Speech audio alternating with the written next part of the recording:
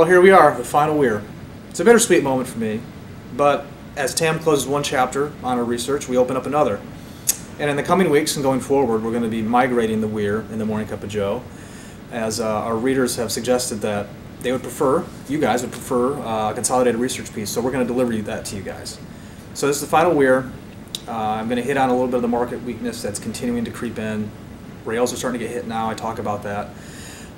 But that's about it, and I hope you guys have enjoyed what I've delivered to you in the weir. There's going to be more of the same, and there's going to be a lot of enhancements, and hopefully the new format is going to be very beneficial to you, and I will see you guys on the other side.